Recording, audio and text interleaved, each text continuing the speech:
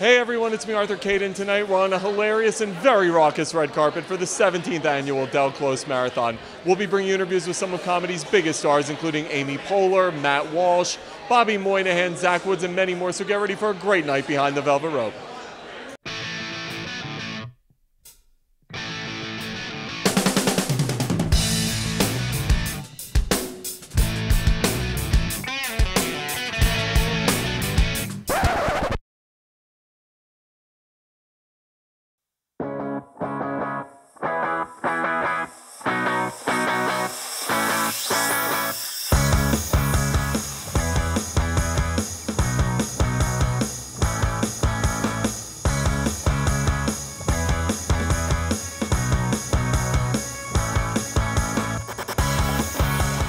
Hey everyone, it's me, Arthur Kade, and Amy Poehler. I was just complimenting you, Matt Walsh. I mean, the work you guys are doing with UCB, 17 years of this Del Close Marathon, how surreal is it to see what's happened?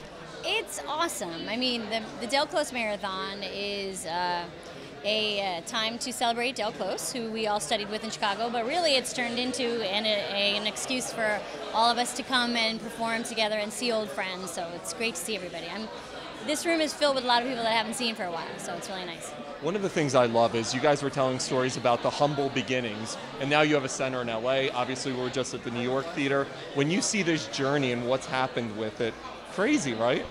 Yeah, it is. It's been a really long journey we've been on together, and every step of the way has been really exciting, and I think we just tried to stay in the present moment and just enjoy what we had, and things very slowly grew. 17 years they've been doing this. How crazy. That's fantastic. I'm so happy. I just was talking with people on the elevator. It seems to get bigger every year, which is just awesome. Because when we were saying, I bet one day we will celebrate the 100th year of the theater, which I can't see anything getting in the way of that. It's fantastic. I'm so lucky to be a part. Speaking of being a part of something fantastic, Kimmy Schmidt. Oh. I was telling you, I was talking to Titus Burgess. I hope you guys all get Emmy nominations. Talk to me about this wonderful show you guys have put together. Thank you so much. Well, I wish I could be credited with putting it together, but Tina Fey and Robert Carlock created the show, and I think people have responded to it for the most part pretty well, which is great. It's a very upbeat show. I think it's a show full of hope, and it tackles a really difficult subject, which is getting through something in the face of adversity and coming out on top. And that's what I think Kimmy is sort of embodies the spirit of resilience and tenacity, and they also managed to make the show very funny. So it's a wonderful thing to be a part of. When you look at people like Amy and obviously Matt and the influence they've had, talk to me as comics, what they've brought to the game in terms of nurturing talent. So much. I mean, if you look at comedy, television, and film right now, so many people have either come through, you know, Second City in Chicago or UCB in New York or LA. It's unbelievable. What has someone like Amy meant to a career like yours? Because I was talking to her, I feel like we're seeing the golden age of female comics right now, but it's because of people like Amy and Tina. Yes, totally. I mean, I think Amy is such a great example because she's someone who is an improviser first, and she keeps improvising even though she's in the biggest movies ever and does things like this. It's super cool. Last time I saw this funny guy, Matt Walsh, we were talking about Veep, and now Del Close, 17 years. Incredible, right? Pretty crazy fun so far. 17 years of kids from all over the world coming to do improv. It's pretty fantastic. This is 17, right? Yeah. The 17th I one. think so. How many is this for you personally? Do you know? I don't know. The first one was when 2001.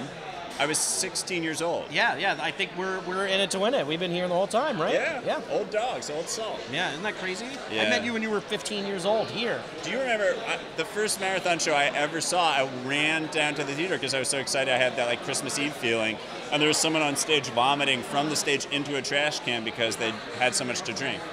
Amazing. That's the marathon to me. That's it. I don't want to say his name, but a friend of ours, which I'll tell you later. I know the marathon, like I always go like the marathon has begun when I see him passed out backstage. Oh, that's funny. That's how I know the marathon has started.